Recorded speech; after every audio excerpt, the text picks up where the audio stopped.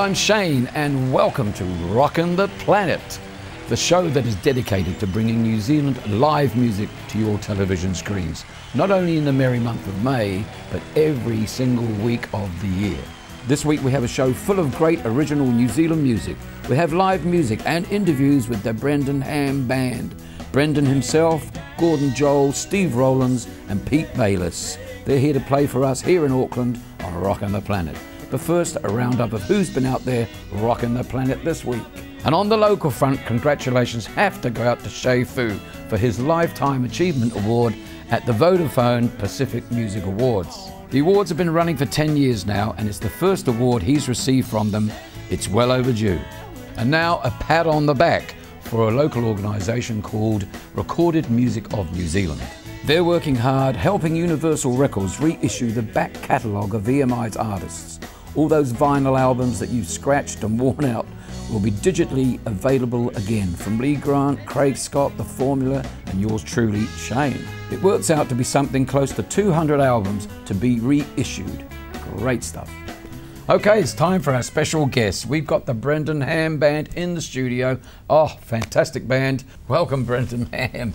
Good to see you, mate. Thank you, Shane. And nice to take your head off for a lady. Oh, well, sorry, what am I talking about? Anyway, it's good to have you piece of Cowboys equipment, this, but I know, and it's very important too, and it's a beautiful house. For you, Shane. Did you buy that in Nashville? I bought it in Denver, actually. Now, tell us, where did this really begin? I mean, did you start singing as a teenager, or was it earlier? Mum and Dad bought me an acoustic guitar, and Dad used to take me into town religiously every week, because in the country we had to drive into Blenheim. Once a week for me for guitar lessons. Was Dad a musician himself? No, so he just wanted you. He Mum's side, the musical side of the family. But isn't that fantastic? They have parents that take you there and do that. Yeah. So you started guitar and singing. Anyway, you would have gotten to a skiffle groove or something at school. They didn't have skiffle. No, I actually didn't get it skiffle. I never had it's in my era. That's my era. But I did get into bands until I was in my college years. So compared to these guys, I probably started quite a bit later. Now, you have obviously a deep love for country music, and that's really where you are. I know you rock out a bit, but slightly more than a lot of other country musicians. Yeah. Did it all start with country music for you? Well, my heart's definitely in country music. Yeah. But I've often wondered, what influences you to what you like. But I think you're just born with your musical interests. Yeah. Yeah. But my parents' record collection was a mixture from South Pacific soundtracks right through to Buddy Knox. #1 for a year, that was, South Pacific. Yeah. But okay, so it wasn't your parents that really instigated the country music thing, it was yourself. No, I just your liking. Who were your favourite artists? At the time, when I was 10, a band, Status Quo. And you'd know Status Quo. I think it's the only really time they've been to New Zealand.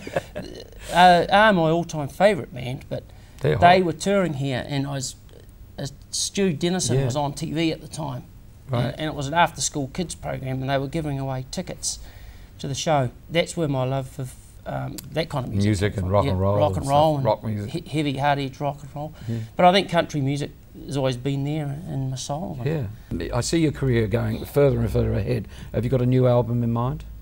Yeah, we were fortunate enough to be finalists, one of 3 finalists in the New Zealand Music Awards, was 2011 for a tui.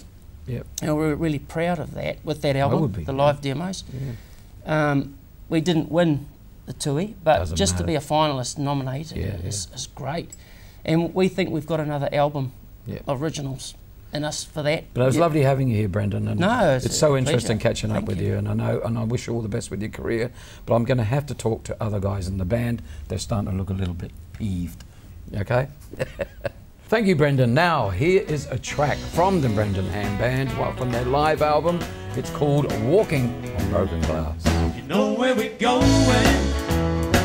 nowhere in advance. I don't need a reason to be walking on broken glass. The pain of our anger is bringing me down. Feels like a rumor spreading all over town. Would be so much better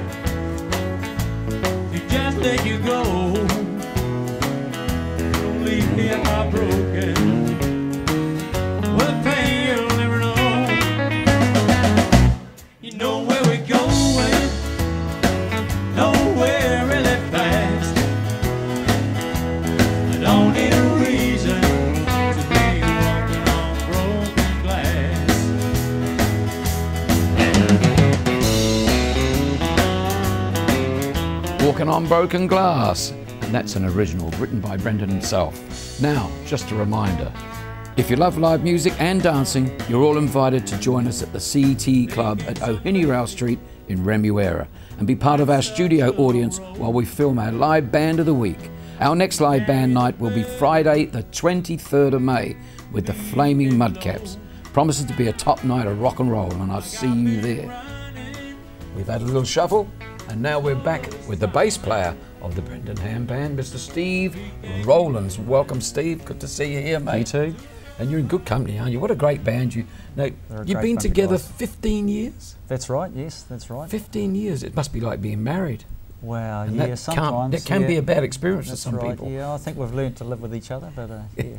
Only just. Just. I can see this. You're not enthusiastic about that, Steve. Oh, we have our moments. I'm sure we have our moments. So there's no arguing in the band? No. Not really. No. They were all pretty easy going. No, yeah, it's a fun band, isn't it? Yeah, and you're all excellent musicians. That's the good thing. That so helps. You all contribute to the music. That's right. We all find our place in the music and add our own bit to it, which makes the character of it. Now, Steve, before you joined this band, I mean, obviously you learned to play bass somewhere. Where were you from? Well, I'm from the typical story that you're born into a musical sort of family with older brothers doing it, and they form a band, and one of them leaves, and they say, "Oh, you play guitar, but we need a bass player." Yeah. So there you go. Here's the bass, here's the amp. I'll help you with some gear, and away you go. Just and that's basically how I started, and then unfortunately the brother came back eventually and took his rightful spot back, and I moved on and went and played with other people, which is great. And you stayed on the bass right from that moment? From you that never moment, went back to guitar or anything? No, I've pretty much stayed on the bass most of the time. Player. You're steady. I'm a guitar player, but I'm a better bass player. Yeah. Yeah, you're steady as. I've worked with you myself and had the fortune to have you standing there playing bass while I'm singing, and it's fantastic. Yeah. No worries at all. Yeah. Well, it's pretty unheard of in this day and age that bands stay together that long. I mean, now these days, everyone plays for about 5 bands. You know, it's not like the old days when we all stuck together and a unit was a unit and that was it. You're in the band and we're going to be a band for good. Well, I think what it is that you got 4 good musicians together, and we all enjoy playing with each other, playing music with each other. Thanks, Steve. Well, look, Steve, I'm going to have a little shuffle in a minute. We're going to get in someone else up here. I think it's Mr. Gordon Joel. Thank you, Shane. So thanks for coming along tonight. Cheers. And thanks for the great music you're playing and great bass. So, guys, we're going to listen to In My Arms Again. When you kiss me, when you hold me, I'll be holding an angel in my arms again tonight. When you tell me I love you, I'll see an angel in my arms again tonight. There's no reason, right or wrong, for this feeling feels so strong. If an angel starts to cry, your smile won't tell me why. When you're laughing, when you're crying, I'll be right there with an angel in my arms again tonight. Say it up, baby.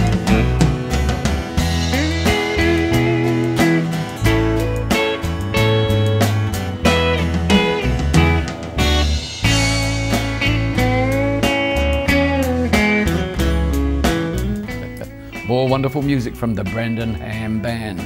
Now, if you're an accomplished musician or you're just beginning and you have the desire to aspire to greatness in the music world, you need go no further than Music Planet with 9 stores throughout New Zealand. Their friendly and helpful staff know their stuff. All being respected musicians themselves, they are there to help and give excellent advice. No matter what your budget, new strings, drum skins, a new piano, a trumpet, guitars, they've got it all. So pay them a visit now. So you guys, do you shop at Music Planet? Definitely. Yeah. I knew you did. I knew you did. Anyway, look, I've got my next guest here. He's shuffled up the sofa and it's called, here he is, Mr. Gordon Joel, drummer extraordinaire. Why, thank you, What else Shane. can I call you? Yeah. You are one of the best drummers this country's ever produced, and your history goes back, can I say it? You can to say the it. Herbs, to Hello Sailor, Shane, Tom Sharpland. I can go through, I can read a list off. It would go on and on and on. Look, I came back in 1981, back to New Zealand. I've been overseas for a long time. And I came back and I went down to, I think, I forget the name of the club, under the Civic there in Auckland. Aladdin's Cabaret. Aladdin's it was, Aladdin's Cabaret. And you were playing in there and I thought, wow, who's that guy? He's a great drummer. And I think the band was called Rock Candy. Rock Candy it was. And you were a resident band there? We were a resident there for 5 years. 5 years, there you go. We were doing 5 to 6 nights a week down there, 5 hours a night. So it was a good place to hone your skills. Yeah, a lot of hours. Yeah, that was the beautiful thing about the late 70s and early 80s. We got to do a lot of playing. Yeah, and there was a lot of live music at that time. There was a lot of live music. Everywhere had it. I think there was 14 clubs in the central Auckland area. And then you had all the time. pub circuit, all that sort of thing. All of them sort of hosting probably 5 or 6 musicians. Yeah. And all competing with each other, so they had to the best, you know. I hate that word competing. I know, but when they it were comes all. to music. I'm talking about the businessmen. Yeah, they were all competing with each other to get the people in the punters in. They were. And they wanted the best band they could get, you know. Yeah, yeah. So you were there 5 years, must have been pretty hot, you know. Down there. But anyway, you moved on from there. Moved on from there after my stint with the Rock Candy and sort of the covers bands. I decided to move on to doing original projects, and that's when I became involved with Satellite Spies, Herbs, great band too, Hello Sailor, all of those different bands. It was just, I guess, a quest to start being a bit more creative. Yeah. More musical knowledge had arrived, and what was it like working with Herbs, if I can ask you? I mean, that was probably how could you put it, the highlight of my life. I was going to say that whole time. It must be amazing. Herbs was on a roll. Sensitive to a Smile had just been released over in Australia. I was fortunate enough to be able to take over the drum stool from Fred Faleotu, who's a wonderful drummer. And we were touring through Australia, we were touring through the South Pacific, just promoting and just working with those guys and playing those wonderful songs. It was certainly an experience. You would have been like as close as it was a family. And then you had a stint with Hello Sailor. Hello Sailor, yep. Another great band, New Zealand band. So. It was called The Album. The Album. The Album. Yeah. That was a good project. I enjoyed that. And you did some live gigs. I saw you working live. Yeah, quite a few live gigs. We did a few tours with that lineup, and great bunch of guys. I really had fun working with Hello Sailor. I mean, you've an illustrious career, young man. Now, tell me, you've been writing some music recently for your own album, or a drum album, is that right? Yeah, pretty much,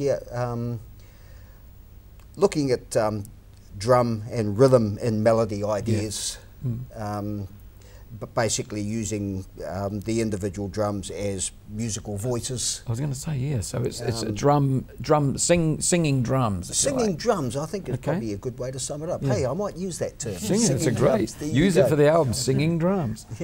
But that's how I'm looking at it. I hear what you're saying, because I find some drummers very musical. You're one of them. You've been behind me before, and you listen to what the singer is singing, and boom, boom, boom, boom, boom, and you, can I say it on TV? You kick my ass, you make me feel good. You know what I'm going to sing the next thing, and you push it. You make a singer sound better, and not many drummers do that. There's only a couple I can think of. You especially, though, are a very musical drummer, so your drums do sing, Can I ask you, this drum album you're doing, are you on your own on this? It's just you I will probably feature some guest players. Yeah, that'd be a great idea. Well, you come in and tell us next time you're here about it, because I want to hear it. I'm looking forward to hearing that, because it's really experimental, and I know with your knowledge that you'd probably using some nice South Pacific sounds and different things? No, mostly just, how could you put it, tuned percussion, which would be, I'm looking at it as a range of tom-toms. That's another name for the album, Percussive Persuasion. Percussive Persuasion. Anyway. So I'm picking up some ideas here. Write them down, Gordon. Yeah. Hey, Gordon, it's a real pleasure having you here, nice mate. to talk to you, You're one of the best drummers we've ever had, so keep rocking. So here's Claudette by the Brendon Ham Band, and then we'll do a little shuffle and we'll talk to Pete Bates.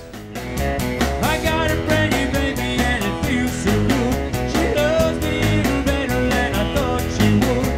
On my way to her I said I'll come at a break. I'll see her tonight, I'm gonna squeeze it in. Claudette, a pretty little thing, Claudette. You never make me break, Claudette. She's the greatest little girl I'll ever get. Get the best love that I'll ever get, Claudette. A pretty little thing, Claudette. Whoa, whoa, Claudette.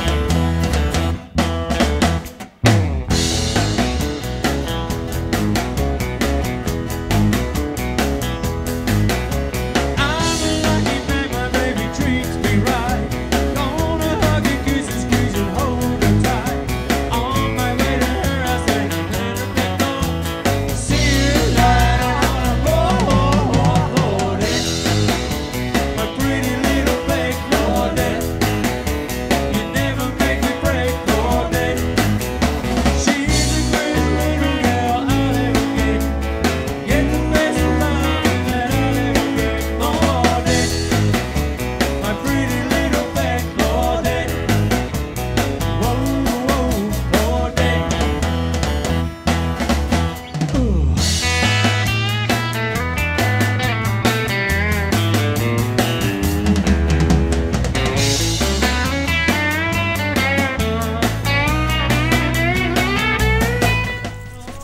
Shuffle, Pete. Pete, you've shuffled up well. How are you, mate? Good to see you. Well, Shane, how are you? Always great to see a good old friend. And Pete, I've known you now, what? Since The other 60s? week. The It's definitely the 60s. other week. Yeah. You don't look a day older now, you do. My eyes are packing up too. Yeah. He's got that English sense of humour. I met you when you first arrived from England, basically. You arrived in New Zealand around about 1967, and you were in a band called Steam Packet. Well remembered. And, Yeah. well, I came up to see you play, and you were and you're the only guy in the band I can remember. So there you go. And of course, you were a very nice guy. Oh, thank you. So you haven't turned out so well lately, but no. But anyway, tell me about those early days in New Zealand. In New Zealand, when you discovered New Zealand music, did you realise it was so healthy? I didn't have a clue, mate. No. I was a kid from London, basically. I've been working in a group in London for about 2.5 years. We came here as a family. I knew very little about New Zealand because the only information we had came from New Zealand House. Yeah, and they it was a lot of.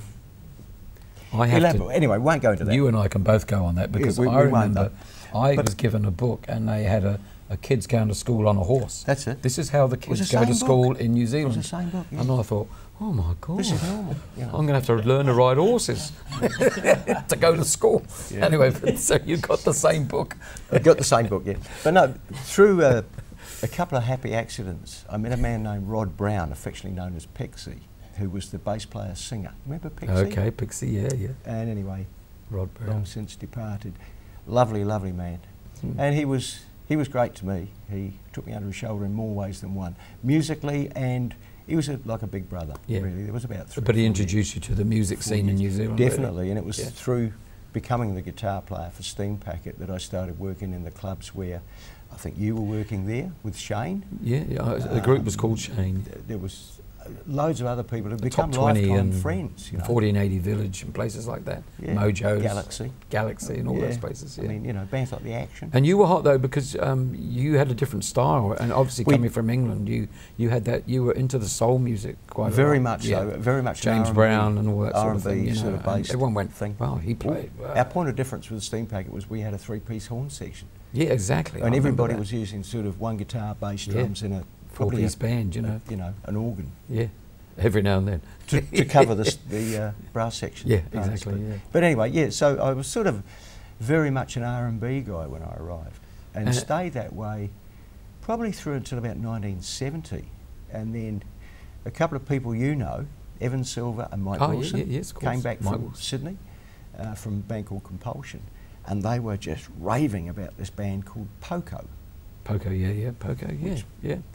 That was the first electric country rock band I ever heard. They were amazing. Absolutely blown away. Beautiful harmonies. Jim Messina was... Yeah, they were a great band. He was the Telecaster player in that band, you know, went on... They were the preceder of the Eagles, really. That sort of thing. Well, they were sort of... The Eagles ended up with their bass player. Yeah, that's what I'm saying, but they brought that style of music, the harmonies. Very much so. Harmonies, great rock playing, but it was country, but it was rock. Yeah, it's still rock. And it wasn't such a big transition. It sounds crazy. R&B, 1 minute you're working with sort of would-be jazzers playing horns, the next minute you're playing country music. But it wasn't such a leap, in all honesty. And since, well, life's been good. Yeah, well, it's been a great career, and I can see it going on and on and on and on and on. Wow. It sounds like a long journey. Yeah, but it's a damn good one, mate. The best you can get. Yeah, you betcha. Really good to have you here, Mel. It's good to be here. Thank you. Let's go to another live track from the Brendon Ham Band. I really think these guys should do it as a single. It's called Somewhere Over the Rainbow. Somewhere over the rainbow, bluebirds fly. They're flying high over the rainbow. I wonder why can't I? Somewhere over the rainbow, way up high, there's a land that I dreamed of once in a lullaby. Someday I'll wish upon a star and wake up where the clouds are far behind me, where troubles melt like lemon drops way above the chimney tops. That's where you find me. Somewhere over the rainbow, bluebirds fly. They're flying high over the rainbow.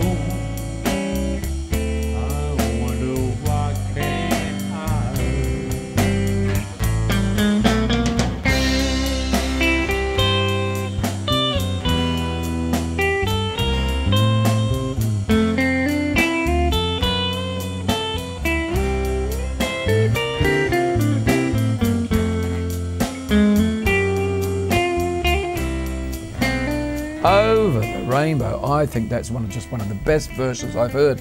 Brendon, you've got to record that, man. Now look, I've got a surprise for you. I bought a guitar and I wish it was a present. If you wouldn't be getting it, I'd be getting it, right?